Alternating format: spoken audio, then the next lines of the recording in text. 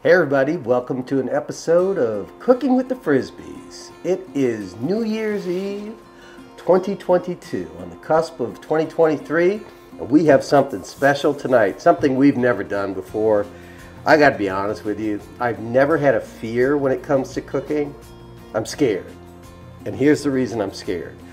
Because my daughter and her boyfriend, as gracious as they are, bought Beth and I some A5 Wagyu beef, and we are going to cook this. Now, they bought this for us a while ago.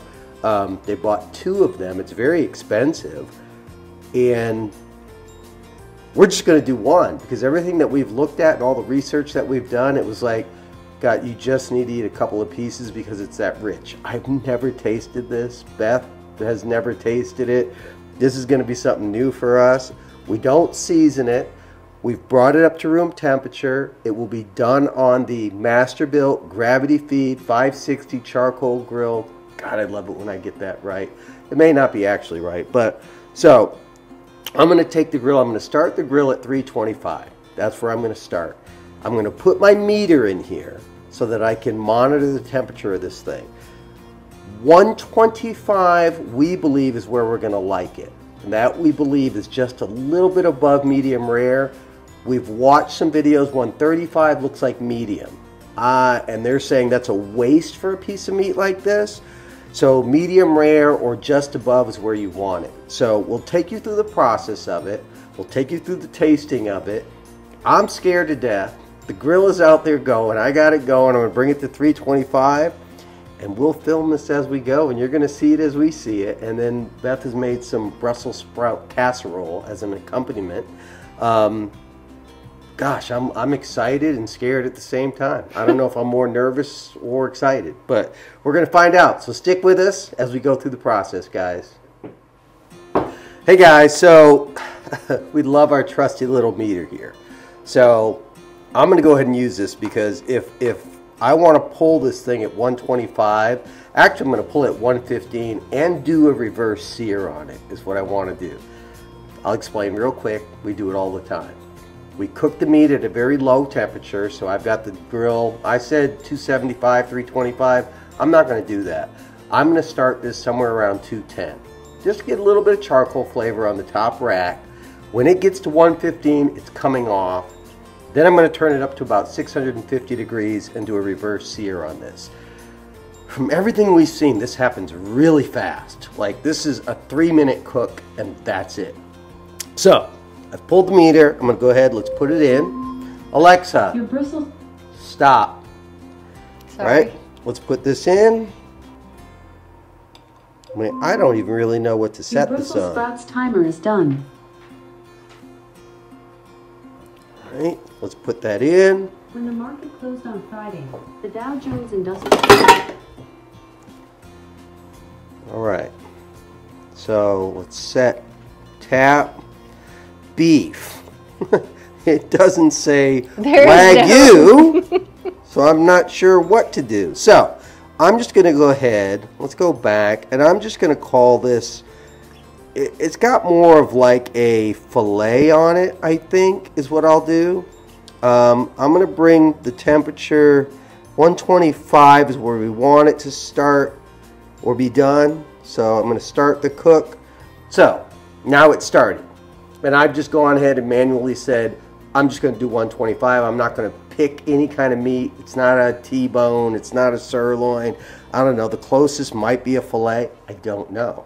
The marbling in this thing, we're going to find out. So we're getting ready to go to the grill, and you're going to come along with us.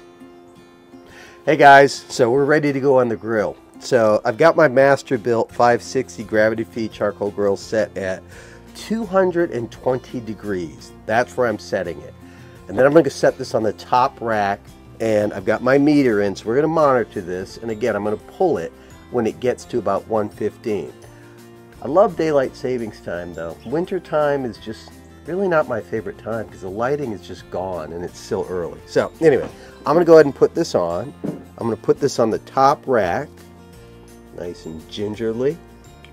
I'm going to put that there. Like I said, she's set. It's somewhere around 220. My meter is going. We're going to come back when that temperature starts coming up. It shouldn't take very long at all. It's going to go quick. Stick with us, guys. All right, guys, we're back. So I took the temperature up. I put it at 300 because Beth said the things that she looked at, everybody was doing it very fast.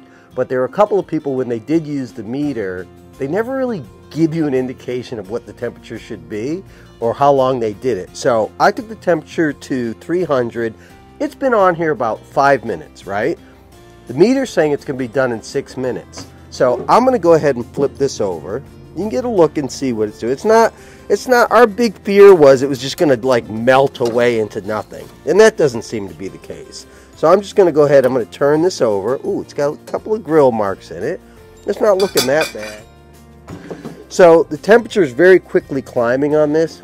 It started out at 63 degrees. It's been on there for 5 minutes. I very quickly moved it to 300, so it didn't sit at 210 for very long at all.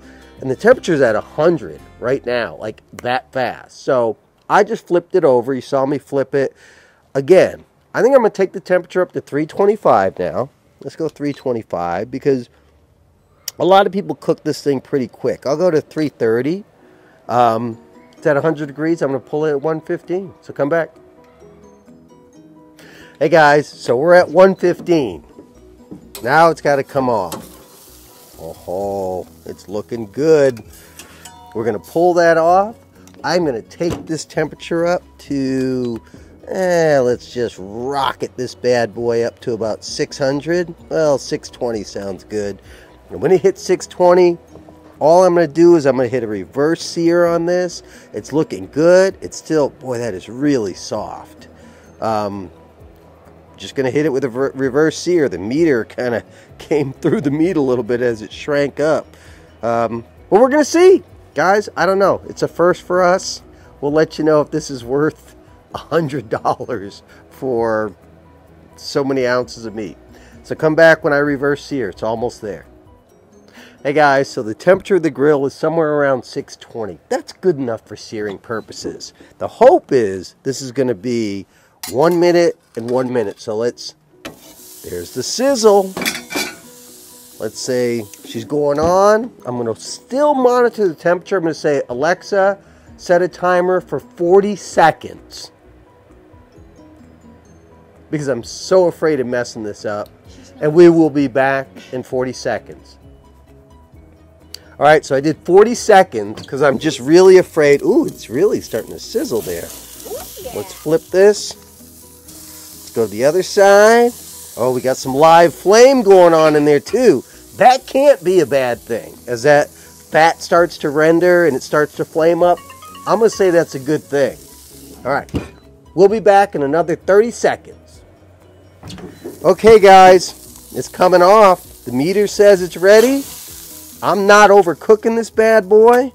Let's bring it off. Let's go inside. Let's let it rest. And we will come back and we'll let you know how it goes. All right, we'll be back. Hey everybody, so the meter is saying it's ready. We've got this thing at 129 degrees. So we're gonna slice into it. Let's hope it doesn't burn my fingers at 130 degrees. I'm gonna pull this meter out of here. Ooh, that is hot.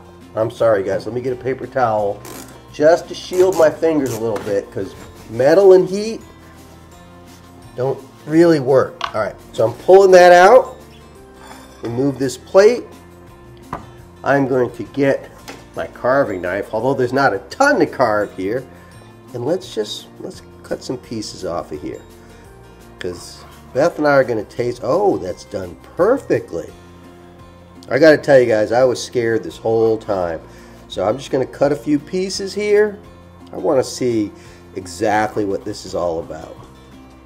Look at that. And that cooked perfectly. Look at that. Just a little bit of pink. Oh, wow. Still left in there. All right. So let's move that to the side. Let's do a little taste test. It's going to be a piece of my faithful companion Bentley's right there. And they say what happens with this is that the taste of it is so overwhelming. So let's get a little bit of salt flake on it. Because if you remember, we didn't really season it right away because we wanted to see what the true flavor of the meat was going to be. So we're going to put a little salt flake on it. All right. Now, let's see. Right. Let's see what we got. Come around. All right. We're going to try this. All right. Beth and I are going to try this. All right. Let's see what the hype is about.